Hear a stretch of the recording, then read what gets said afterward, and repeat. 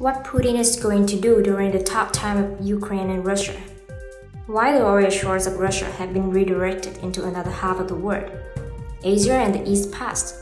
President of Russia decided to deliver cereals from his country into Africa, where he strongly believed that many poor and underdeveloped countries are in need of help, urgently more than making economic deals with the West, that he believed it to go against basic international law and justice.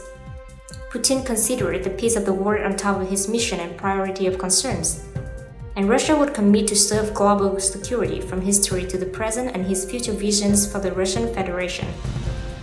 During historical events, under the leadership and world vision of Putin in the past, Russia has successfully served and protected multiple countries' security and national territory around the world. Despite the fact that Russia isn't a country for the media. Anyways, that's what Russia and Putin have been doing and trying to achieve from period time to this moment and into the future as well.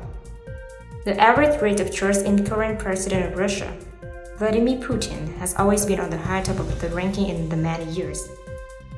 After big political events, Russians and citizens of the Russian Federation remain faithful to their long-term president, Vladimir Vladimirovich Putin. That's all for today. Thank you for watching and see you next time.